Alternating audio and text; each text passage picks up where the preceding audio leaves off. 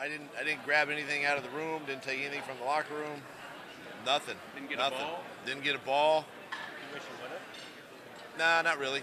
Not really. You get so much.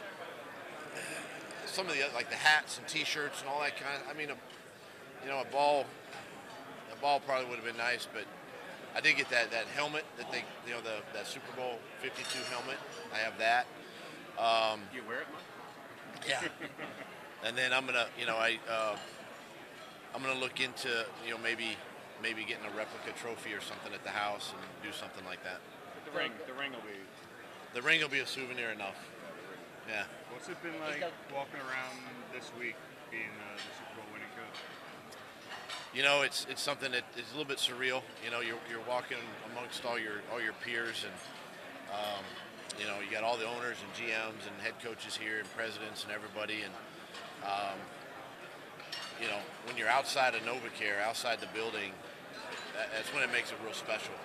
What you've accomplished and how hard it is to get there and to win that football game. And I appreciate everything that got us there, obviously, and then to be here and to be congratulated. It's pretty cool. It's Doug, pretty how cool. do you keep the chemistry? I mean, that was obviously phenomenal last year. How, as a I don't know if you to keep it as much as you kind of rebuild it again. Our team will be different. It's just the nature. There's you can already see with the moves that were made this spring during free agency, and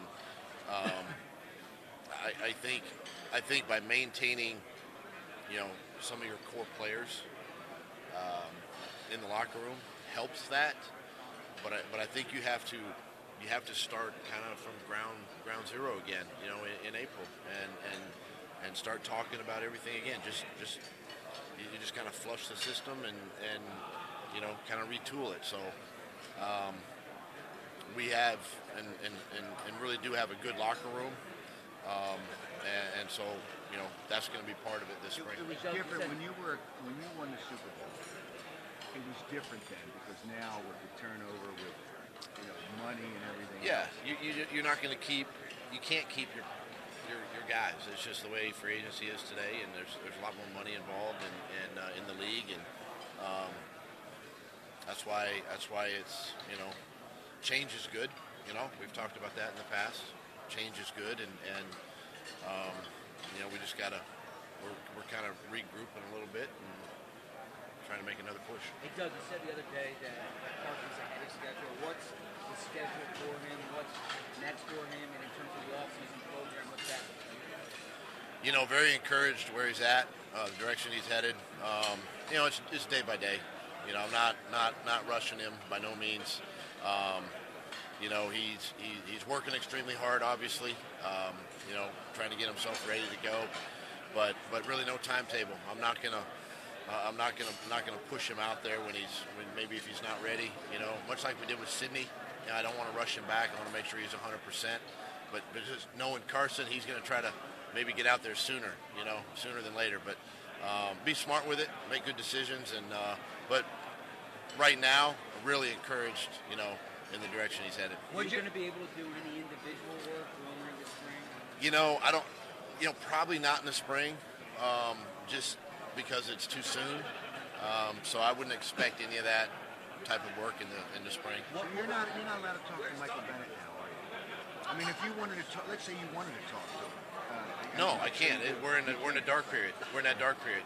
We only talked to him when he came into the building, so that was the only time. What'd you learn about Carson during the end of the season, the playoff run, what he was doing behind the scenes that maybe you didn't know before? Such a team player, I mean, he became a great teammate to Nick, obviously, in helping him in preparation, just like Nick did with him. The roles reversed, obviously, at the end of the season, and he became probably Nick's biggest fan, down the stretch, and that was great to see him in the mix, in the room, right there on the field when he could get out there. Everything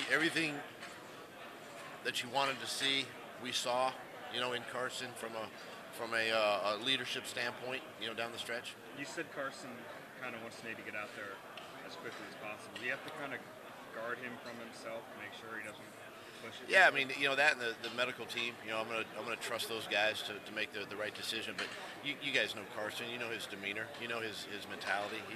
He's aggressive and he's gonna wanna push the envelope a little bit. But we're gonna again be smart with it. I like where he's at, but again, not gonna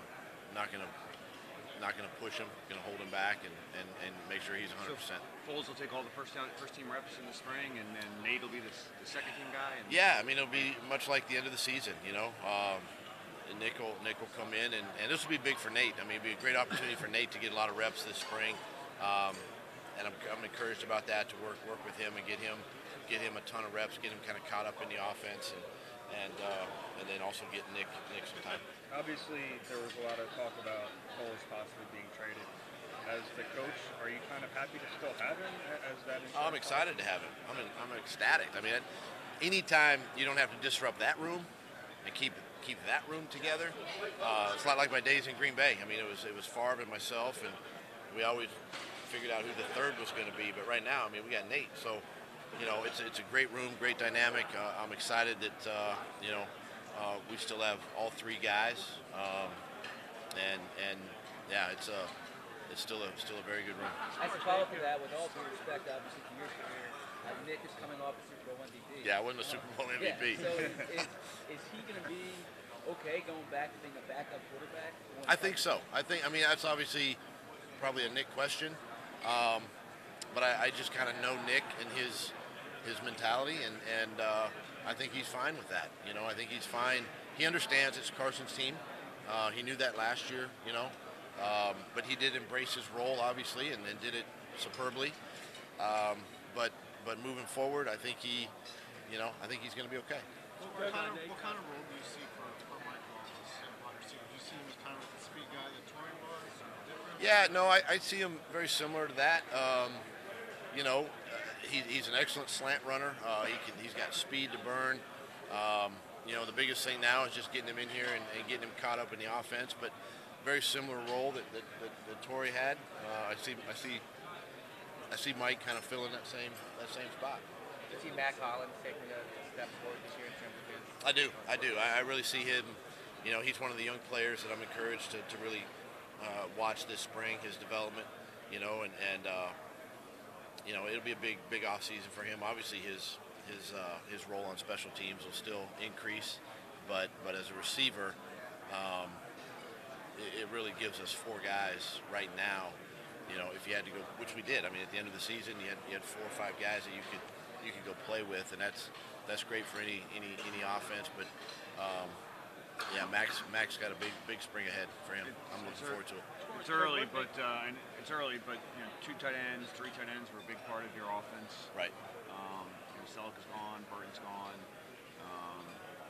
Have you started even thinking about, okay, what is the offense? The offense may look different with just Zach and maybe another guy, or do you feel like you're okay? I mean, are you okay with just Zach and another guy? No, I mean you're not okay.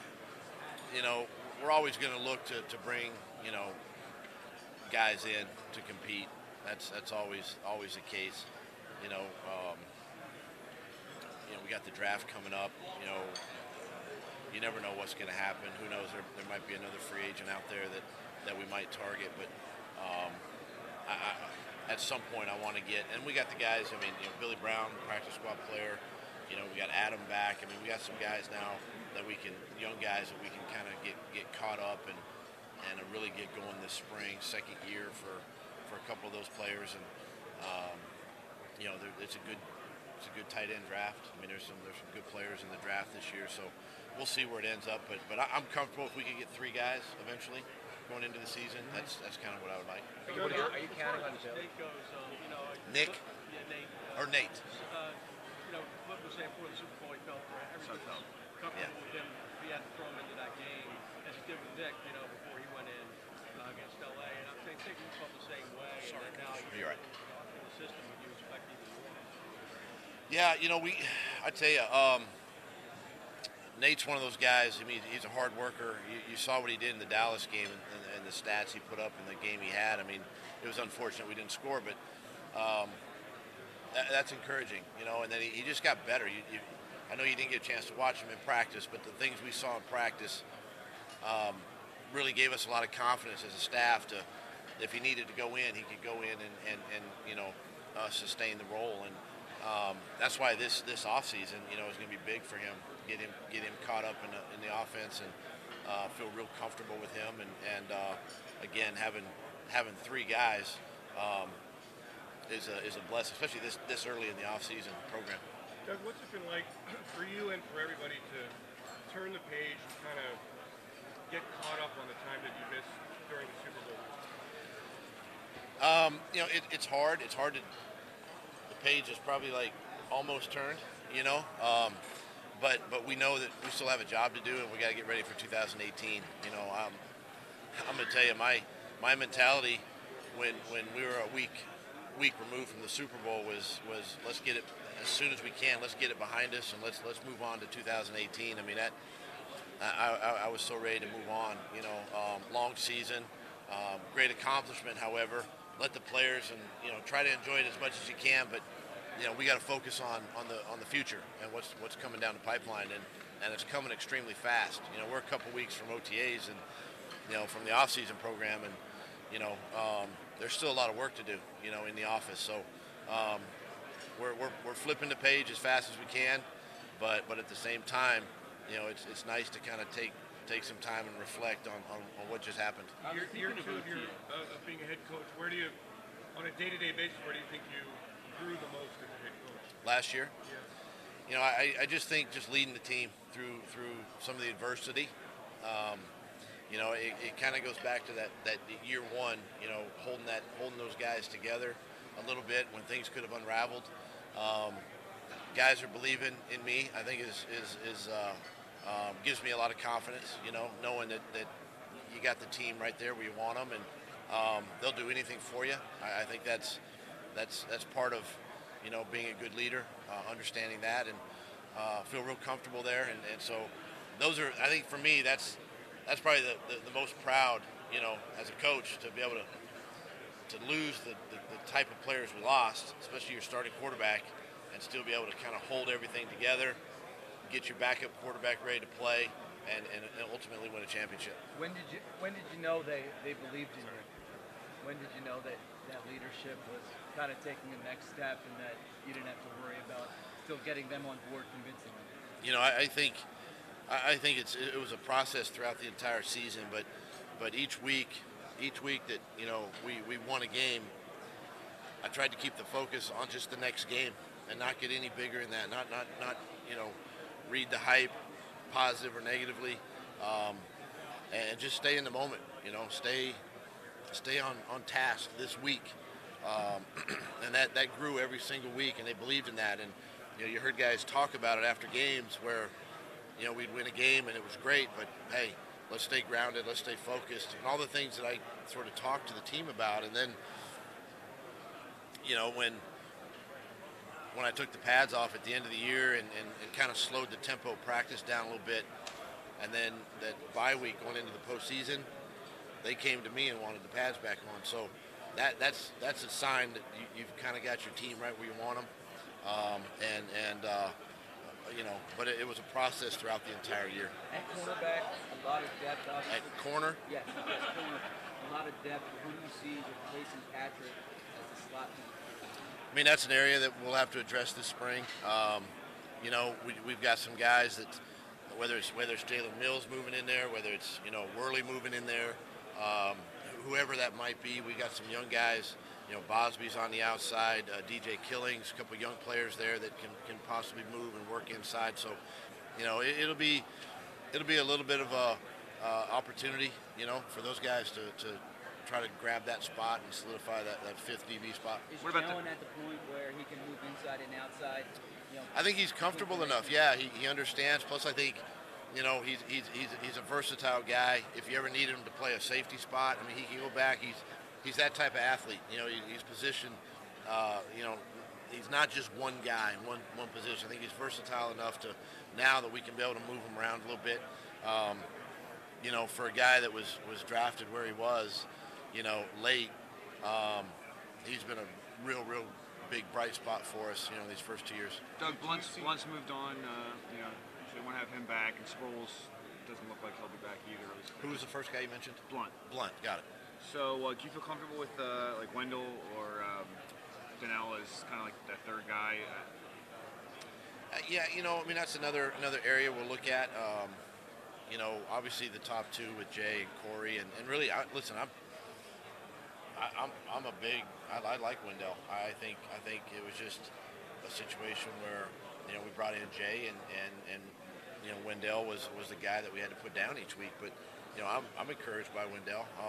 I think he's got value to our football team. He brings special teams value. So, you know, I'm not concerned there. But again, another good draft coming up. We'll see what happens, see where it falls out, and try to add some depth and competition there too. Jeff just mentioned Sproles. Have you shut the door on that, or is the team talking to him? No, I mean, you know, again, it's, you know, he's a free agent, and it's hard to have a conversation with him in the off season like this. But you know, has the team talked to him? I mean, Howie? Yeah, I mean, yeah, we've reached out to him, you know, during the free agency period and talked to him. And listen, I'm guys like that, you know, he's expressed he wants to be back here. He knows we want him back here. You know, yeah, heck yeah. You know, he's a big part of our team. You know, punt returner. You know, he was a tremendous back, third down guy. Yeah, so we'll see where it falls out. Do you think that's going to happen? I mean, if he wants to be back and you guys want him back? I mean, would you not want him back? Yeah, I mean, but if he wants to still play and you guys... He wants to still play. He wants to still play. You know, and I want him to play. And I want him to be an Eagle. You know, it's just I'm not gonna. He's a veteran player. Let him spend time with his family. You know, he's one of those guys. I mean, you've seen what he's done in the last couple off seasons. He hasn't been here. You know, he spends time with the family. He comes in from time to time. You know, and I'm not concerned about Darren Sproles, you know, going forward. I just know the way he works, the way he trains, the way he gets himself prepared, and you know, if and when he decides to sign and come back, come on, we're ready for him. Would Brent Selleck be a consideration in that regard too? I mean, obviously you just released him, but if he, you know, didn't find another team, you can bring him back at a, you know, much lower salary. Yeah, I mean, if you're in that position, I think that's a player that gosh, you would, again, yeah, you would consider, you know, bringing back, especially if you know, you weren't able to fit all the pieces together at that spot. So yeah, he's definitely still in the conversation. Do you see Sidney Jones as kind of being a guy penciling in, you know, starting on the outside at cornerback? Yeah, again, he's another one this will be a big off season for him. You know, creates competition, creates depth.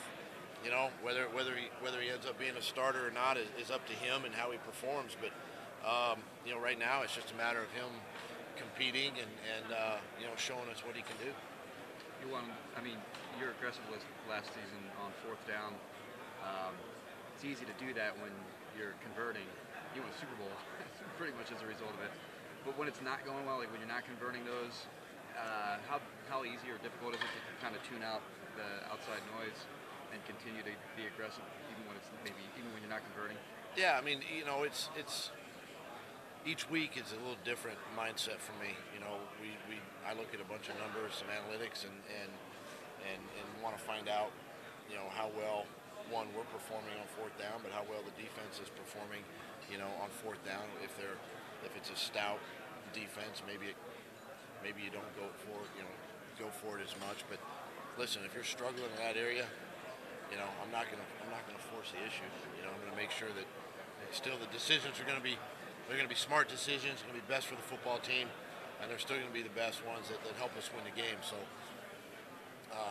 you know, as we've talked before, a lot of it's feel, you know, game situation, clock, field position, all that. But again, I'm not going to force any kind of Doug, issues how much there. do you work on the offense actually at this point? I mean, with Grow, because you got a new OC that you have to work with, and a new quarterbacks coach. That's all we do in the mornings. We spend all our time on the offense right now.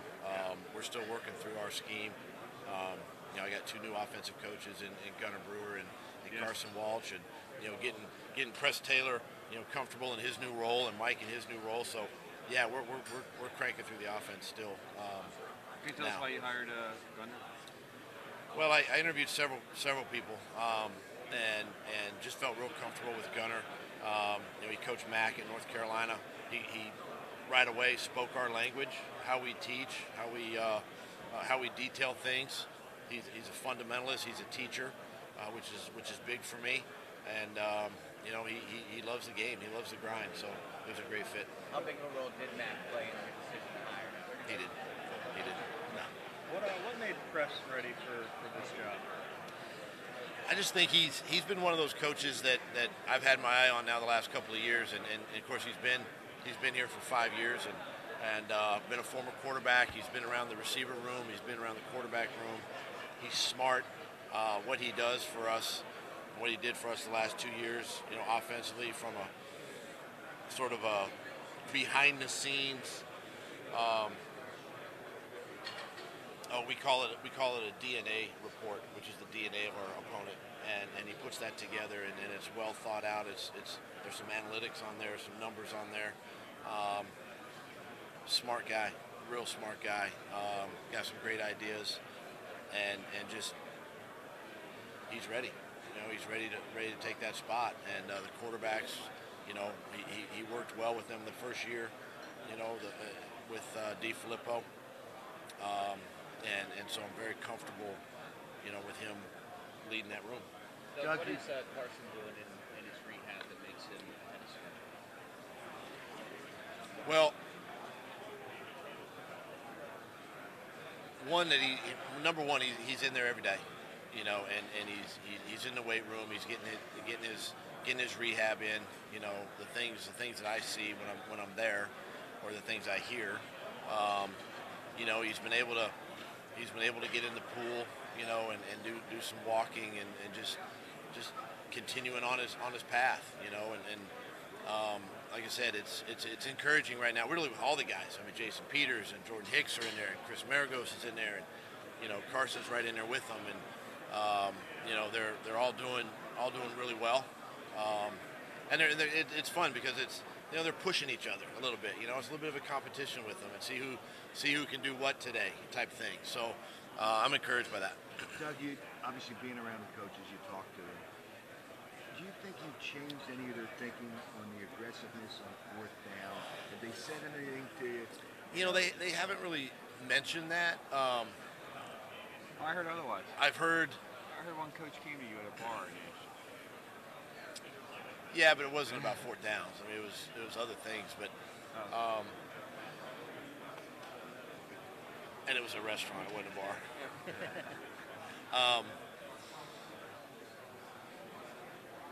What I do hear, and listen, it happens every year. Whoever wins the big game, they're going to look at what made you successful. We do that, We do that with New England. We do that with Atlanta. We do that with Green Bay. We do that with the teams that make it there. So I know teams are studying our offense to try to figure out some of the things we were doing, whether it was RPO or play action pass and all that. And they're trying to figure that kind of stuff out. But the only 2 guys that I know right now that want to maintain the aggressiveness are Frank Reich and John DiFilippo. Are the only 2 guys. What about the way you guys use analytics though? Has that been something that you've spoken to other coaches? No, I mean it gets brought up. It gets brought up a lot in these meetings. This week, how teams kind of use it, and I think every team is a little different. The coaches that do speak up are the ones I talk to. It's based on what information do they want.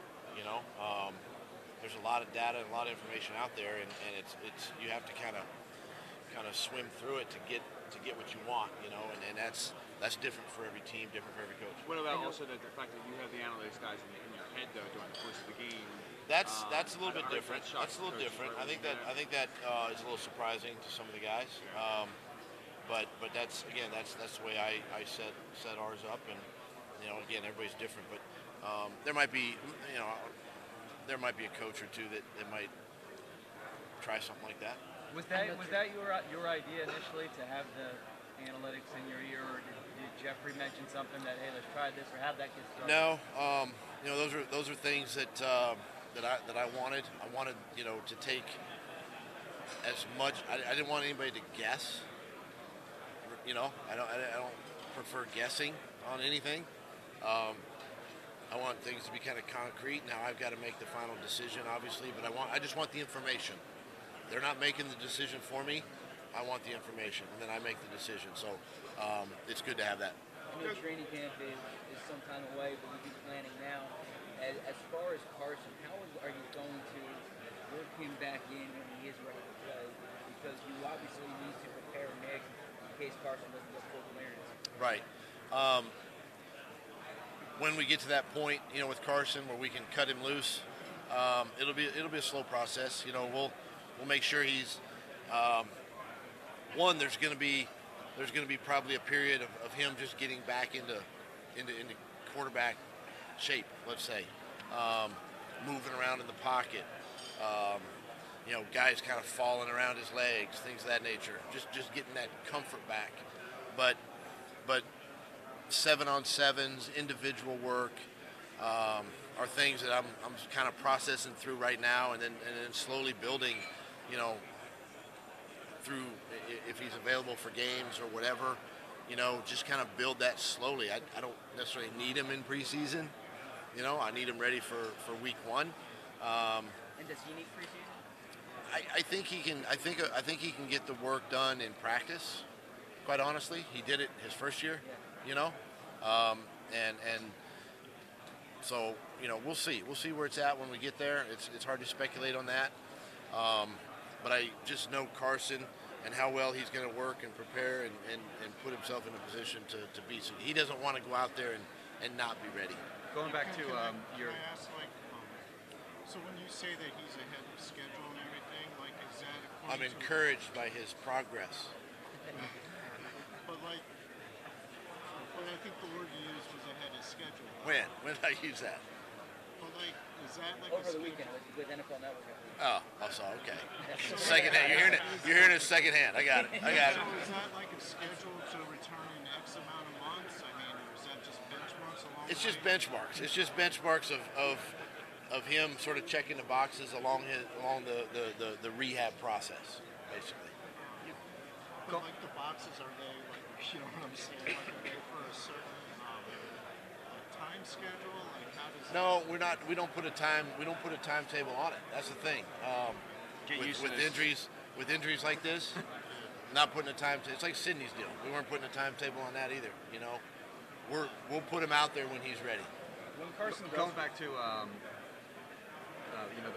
having somebody in your ear during game time decisions. Ryan was already with the team when you were hired. So what went into the decision to make him that guy, and what did you see in him? My first year, he did a lot of sort of behind the scenes reports for me, different off-season projects, some studies that I had him do in certain situations, and we just kind of built that rapport leading up into the regular season, and then we just kind of grew that relationship over last off season, and I got more specific in some of the areas of football, the 2-point conversions, the fourth downs, even field position on field goals and timeouts and all that kind of stuff. We just kind of began to put all that together a year ago, leading up into the season, and even though he kind of helps the defensive side a little bit, I still wanted him to maintain that role in the box for me. So that kind of progressed naturally. You didn't interview. No, it was just a natural progression, and I sort of gravitated right to him, and and some of the things that he was presenting, I was intrigued by, and um, it just naturally worked out that way. Doug, did you do any legwork on whether Bennett would fit into the locker room before you guys traded for him? You personally? I mean, you're going to try to do your due diligence a little bit, on guys. I mean, that's all part of the process.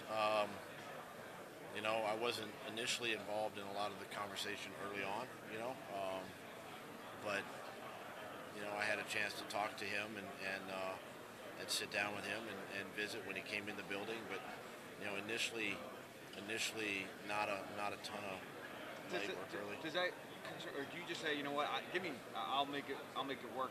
I have a good locker room. I understand that I can take take on anything. I'm not saying Bennett's a problem guy, but he comes from a different environment, a different culture. Do you feel like you can just take on anybody and it'll work? Well, we did Jay, did right. LeGarrette, took them on, and they were fine. So, listen, anytime you're going after a veteran free agent that comes from a different environment, there's going to be something. He's not a rookie. He's a veteran player. He can speak his mind, That's going to be part of it, But I think, and I do believe that your culture that you've established and the guys that you currently have in your locker room, a great example would be guys like LeGarrette. And we all heard the stories with him before we got him, and Jay Ajayi before we got him, and now both those guys they're tremendous guys. They're great team players, locker room guys, great leaders on the team, and helped us win a championship. Doug, going back to kind of your method, last year in the offseason you had the competition game in the locker room. You want to bring that back again? And then what do you think what kind of role does that play in building chemistry as you look back on? I do want to continue the competition, in the locker room, whether it be the weight room or on the field. When we can get on the field in phase 2, keep that competition alive. I just think it builds a little team chemistry. We talked about that earlier, and putting all that together. That's kind of where it starts. You're kind of feeling out your team again one more time, and you find out who your leaders are again, and it just sort of starts galvanizing your team at that time. You talked about how OTAs. Go ahead. When you start up with OTAs, really short off seasons for your veterans, do you expect people to more people to take a little time off this year? It's a fine line. When we left back in February, I encouraged everybody that, that was going to be a concern, and that's when I talk about the other side of success. That's what I talk about. Guys not showing up for OTAs, guys not showing up for your off-season program, thinking they've arrived, and I don't think we have that kind of group. It is hard when you can't communicate with them, in the off-season. But just physically, it's going to be tough for a lot. Well, of and I can be smart on who practices and who does, who doesn't. So I think that's part of me understanding the team and the roster, and again, nobody makes the team in the spring, right? It's kind of turning into a really good developmental program. My mindset is we've got some young guys on this roster that we got to continue to improve and get them caught up, and this will be a good opportunity for those guys. As you started reinstalling the offense, let's say every morning you're spending how many hours you spend on it? We start 8:30 in the morning, run till about noon, to 12:30. About 4 hours a day. There are times where we double dip and come back in the afternoon. But right now too, we got coaches on the road. So do you factor in okay, this is the Carson we're going to get back. This is how we should start styling. We don't because obviously he's going to be limited physically. Yeah, but I don't look at it from I don't look at it from a personnel standpoint as much as I do a scheme standpoint. You know what I'm saying? Right. Okay. How do we make the offense better? That's what we look at it as. It's not about now's not the time to, create packages and who's going to be where. Now's the time to go back and just make subtle changes in your offense or remove stuff that you only ran once, or how do we make this play a little bit better from a a route standpoint. That's what this time of the year is for. When do you have the conversation with Carson about how he's going to play when he comes back? And do you at all, actually? I haven't. No, I haven't. Do you want him to? I mean, we'll cross that bridge at some point. You know, maybe one of those conversations he and I will have. Probably later in the spring as we get closer to camp. But you will say. Yeah, I'm gonna sit down and talk to him and you know just you know, longevity is everything in this business. You know, I mean, learn from the best. Learn from Tom Brady. You know, who got hurt early in his career, and learn from guys that have done that. You know, and yet still went on to have great careers and long careers and you know, longevity is everything in this business. You know, and that's something that we all have to. I mean, even coaches have to understand with our own health. You know, is making sure that we're taking care of ourselves How too. difficult do you think it's going to be for him to kind of have to learn how to play without maybe that mobility when he comes back? Yeah, and you know, I don't know. It's hard to answer that. You know, I think maybe initially, but look, I mean, we'll see. It's just, you know, we're speculating on something that's still months away, and you know, I don't know. We'll see. I know all the defensive The ends. Andy Reid coaching area, I apologize. Keeps getting bigger and more successful. What's that mean? Do you think Andy maybe doesn't get enough? What was the last part? What does it mean to be in that coaching kid? Do you think maybe Andy doesn't get enough? You know, I don't think he gets enough credit. Obviously, you know, goes all the way back to 1999 with, you know, the guys now and a lot of these guys in this room, you know, that coached under him, for him, you know, and then, you know, myself, Matt Nagy, you know, currently Sean McDermott, you know, guys like that have been hired in the last couple of years that is also part of that. So, you know, he definitely is. He knows how to pick them, I guess, you know. But the one thing he does a great job of, and what I'm appreciative of, is how well he coaches us as coaches, you know. And that's part of my philosophy is how now taking a guy like Press Taylor and coaching him, you know, and getting him prepared, or you know, a Mike Rowe, getting him prepared, you know, and just keep coaching your guys to one day maybe be in this same position. I know all the defensive ends play, but are you looking at Derek Barnett as that starter on Vinny's side, or do you want Mike Bennett to take that role? How are you looking at that? Yeah, you know, I think going into it, there's some. I mean, you think about it. You got BG, Michael Bennett, Derek, and Chris. And those are 4 D ends. Any of them can go out there and try it out there. And the one thing about Michael, what I like is now you get in a position where he can move down inside, play a 3 technique, or you know, play a shade, and he can play that tackle position, you know, and on third down or something like that. So, again, this is springtime is really not the time to who's going to be 1, 2, or 3.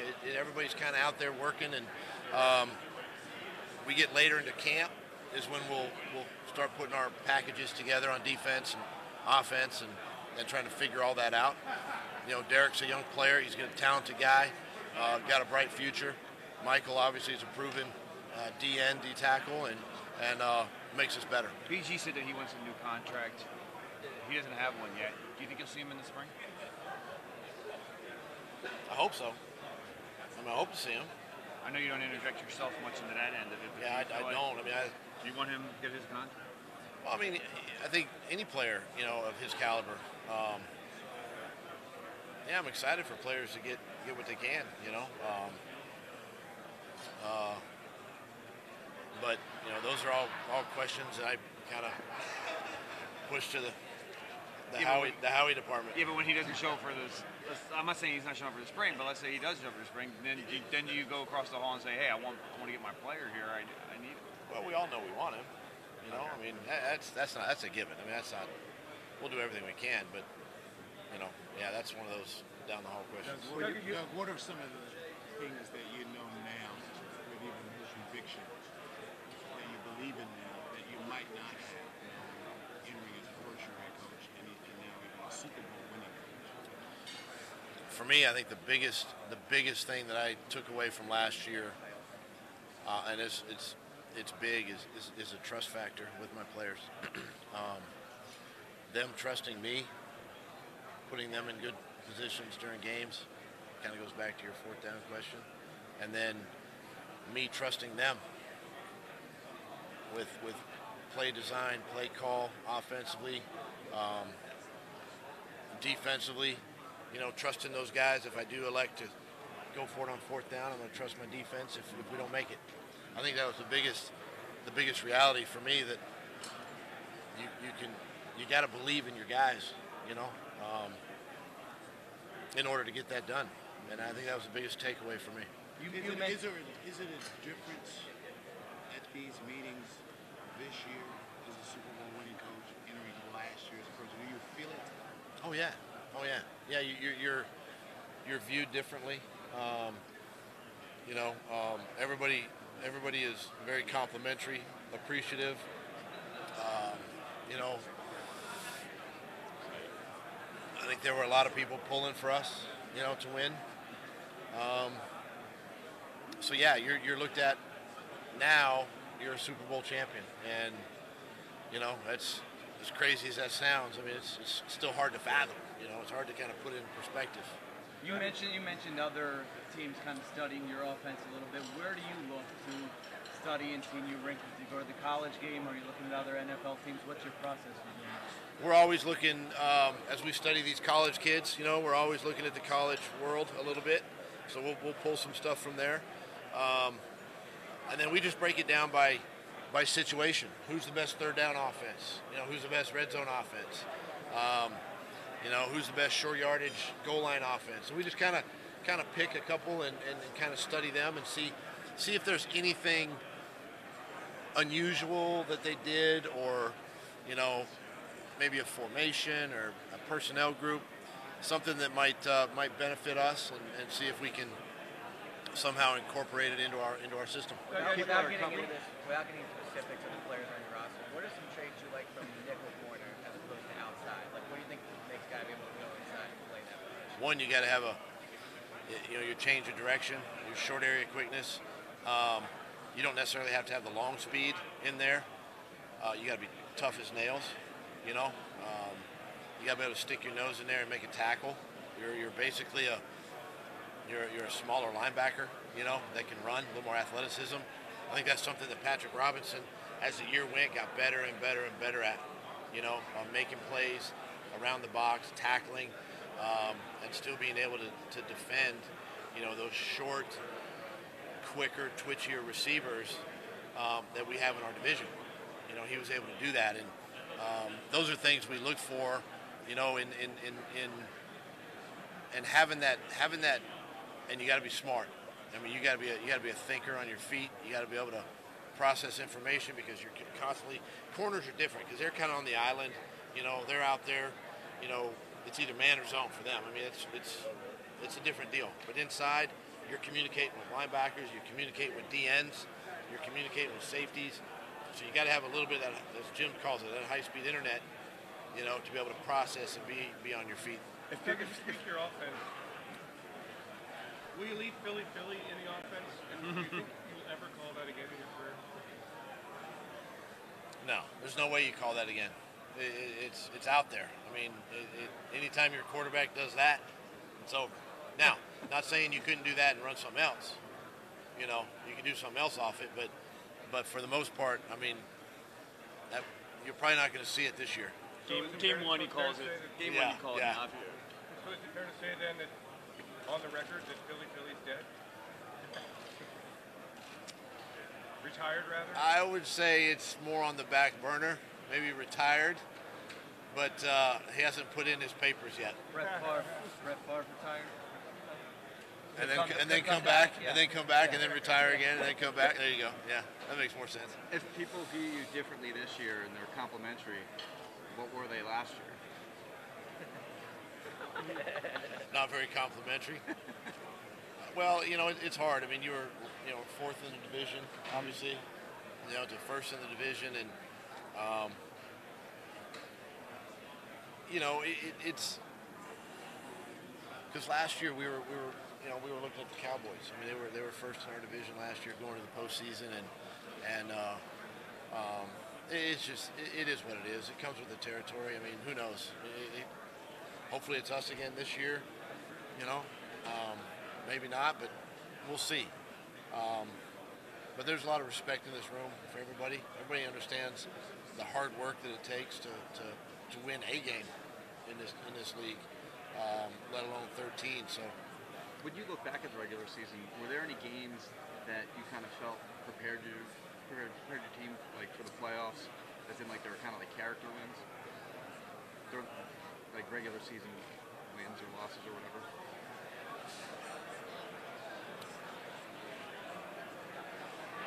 I think there was a stretch in there. We played like Arizona, we played San Fran, I can't remember the order, but we had Arizona, Chicago, San Fran, Denver. There was a stretch in there where You smoked those teams. we beat them pretty good. And you kept hearing the comment like, "Oh, it's too easy." What do you mean it's too easy? I mean, nothing's ever easy, But really, that stretch of games, and we had Denver. I think we had our bye. I think, and you score 51 points at that point. I mean, you feel like at that point you're rolling. You're rolling, and you really want to keep it rolling. And then, of course, that stretch of 3 road games late in the year, that was a big test for us. The Seattle, the Rams, and the Giants. That was a big, big test for our football team. But I think those early games prepared us for those down the stretch games, and we really started to peak. We really started to peak at the right time and play our best football down the stretch, which I'm okay if we, you see teams start slow and you build towards the end of the year. That's okay as long as you're there at the end of the year. That's the biggest thing. Doug, you had mentioned how good of a teammate Carson was when he went down, how good he was to Nick. He's also human. So, is there a moment maybe that sticks out to you where he was really going through it that you shared with him, maybe helped him through it? When Nick? No, with Carson after he went down.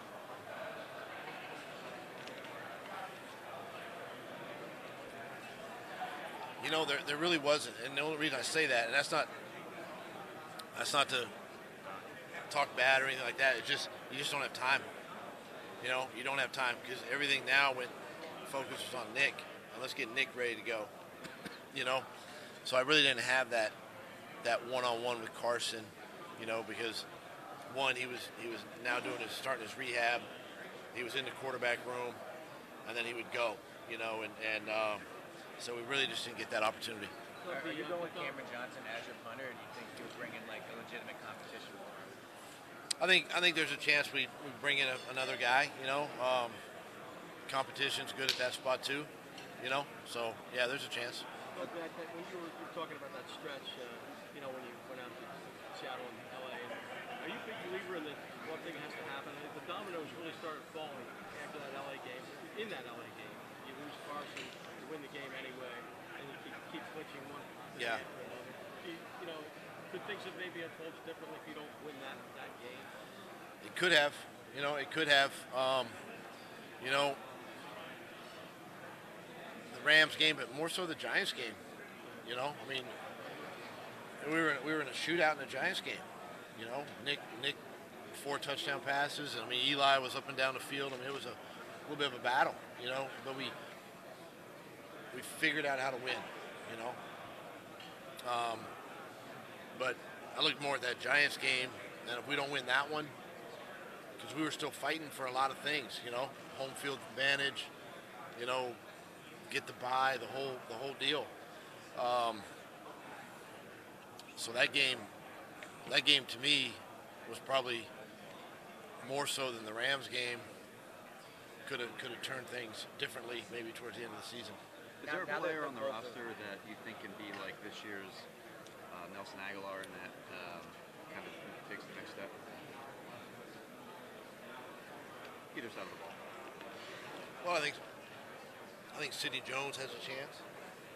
See his development this spring. I think Mac Hollins has a chance to see where he goes this spring.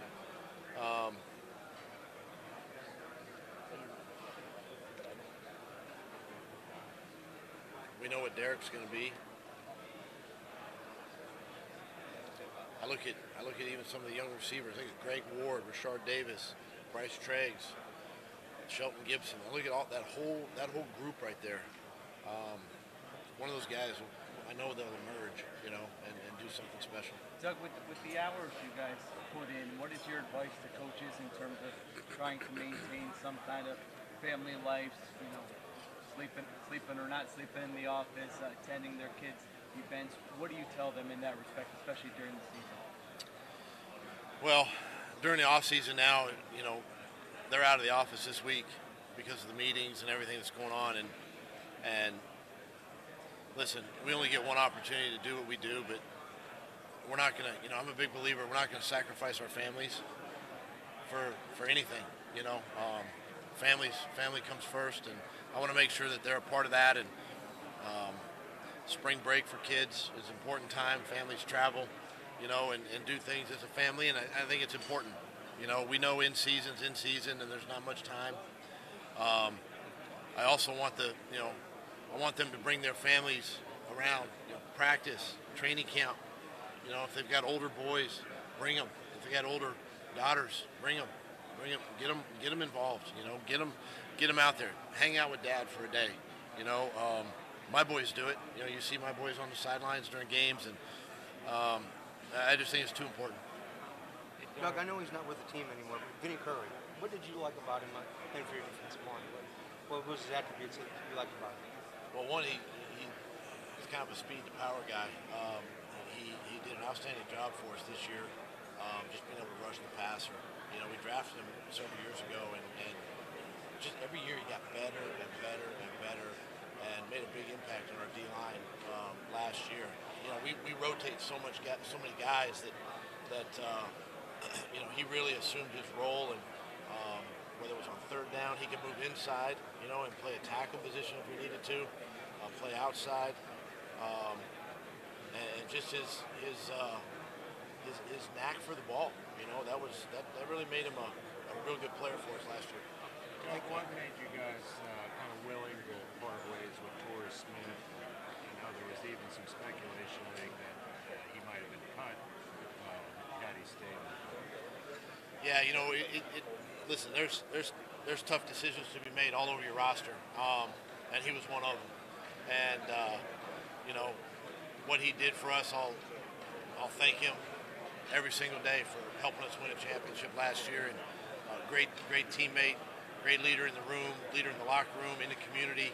And it's hard to part ways with guys like that, But sometimes you do. Sometimes there's, you got to add value somewhere, and so.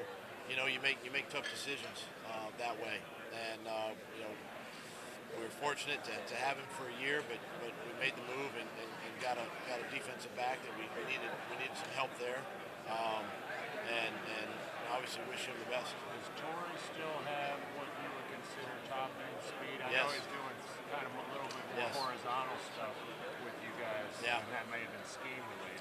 Some of it's scheme related, but I do believe he can still run. He can stretch the field for us. He did it in the postseason.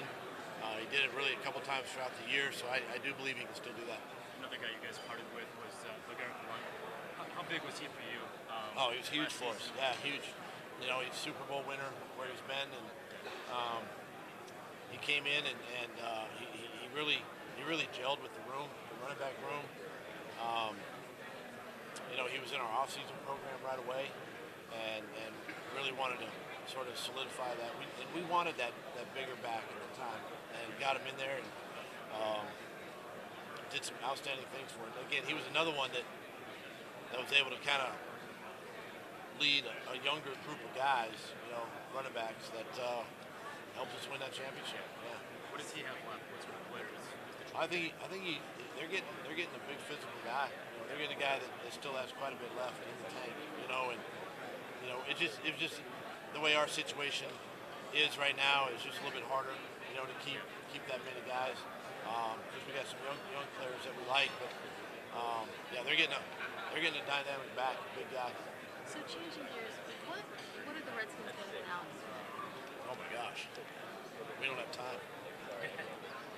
I got time.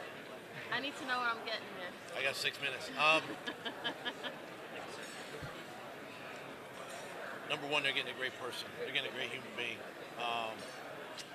They're getting a guy that doesn't get enough credit for what he's accomplished in his career. They're getting a great leader. They're getting a great teacher.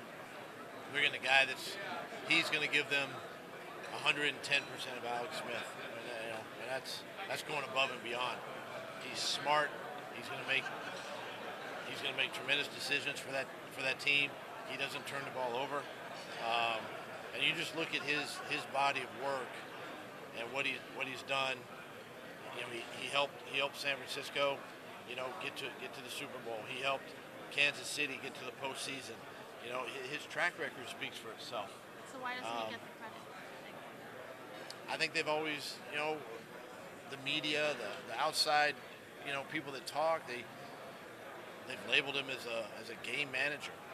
What does that mean? I mean, he makes great decisions. He doesn't turn the ball over. If that's managing the game, then I'll take it every day.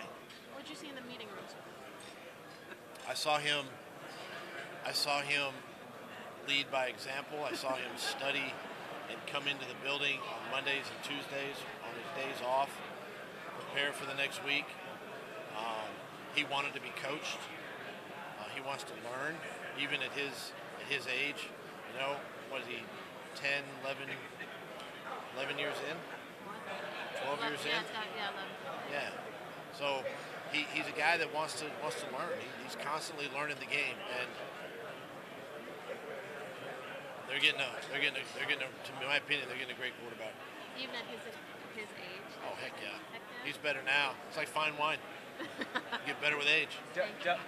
Doug, in the Super Bowl, you guys hit on that mesh and the wheel, I think, five or six different times. Why was that so effective? And is that a comfort play for Nick going back to his days with Chip and his first time with the Eagles? We had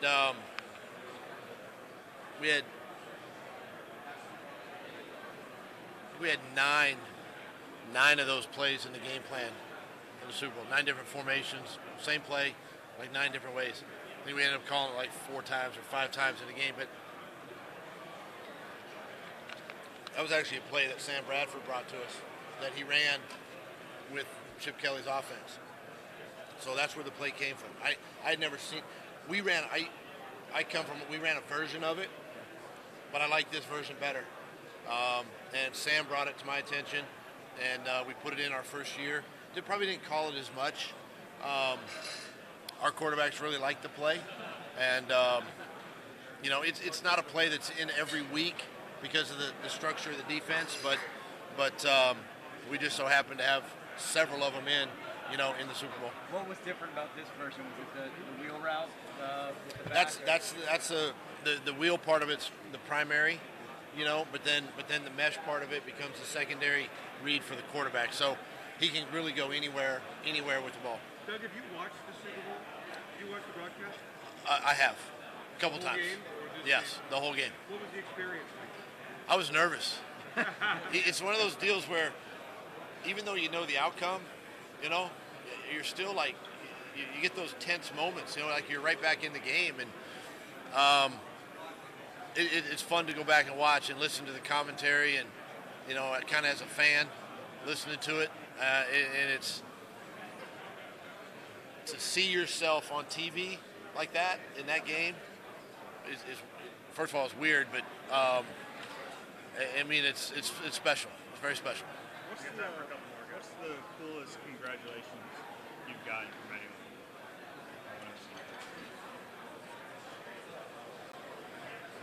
I'd have to say the Morristown day. Because you get a lot of congratulations, text messages, phone calls, all that. Those are all pretty normal. But just that deal in Morristown, put that together, and the proclamation, the Doug Pederson Day, February 24th, which you're all invited to. That was pretty cool. That was pretty cool. To have that, and even my hometown in Ferndale, Washington, They did the same thing.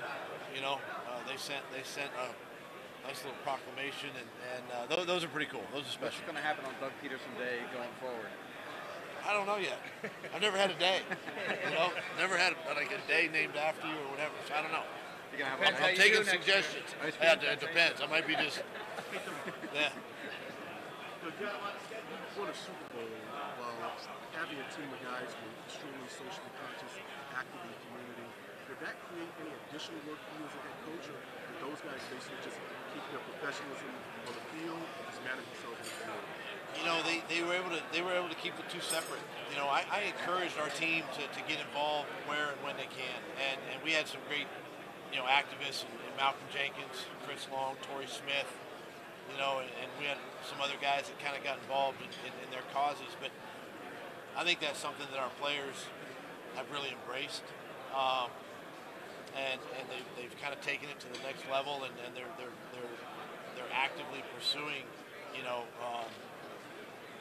their causes, and I'm a big supporter of that, and as long as it doesn't interfere with their job on the field.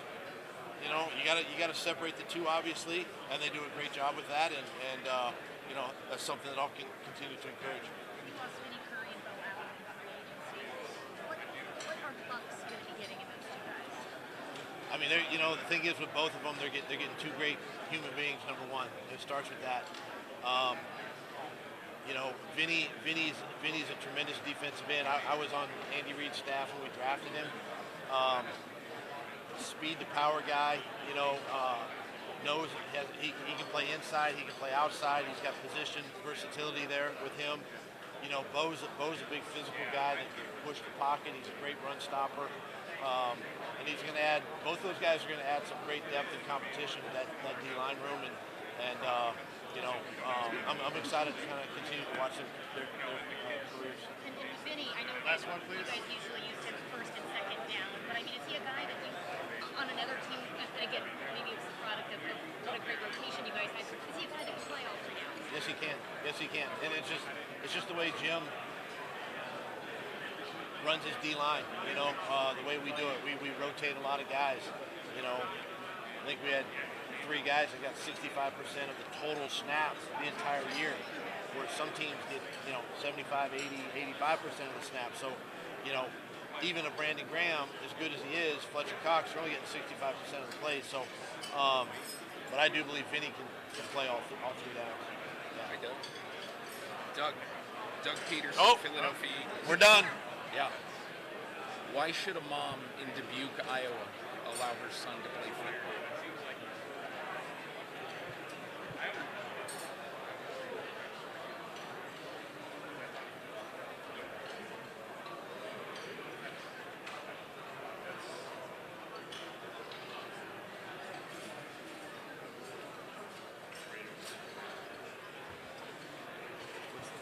I think number one, it starts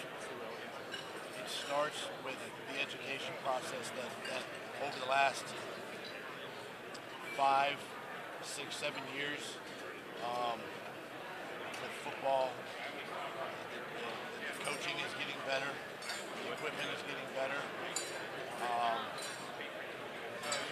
What they're seeing from our level as far as removing, and I know the concerns of concussions and injuries and all that, and I get that and understand it because I got boys of my own. But what we're doing at this level to remove the head from our game and to go back to proper tackling, proper fundamentals, I think speaks volumes to every generation, and especially the moms out there that have questions, about the physicality of our sport. I'm a big believer too that you can get injured in anything you do. Playing soccer, playing lacrosse, playing ice hockey, whatever it is. But our sport, number one, is the greatest sport on earth, and there's some great life lessons to be learned through football, and it's becoming a much safer sport than what people think.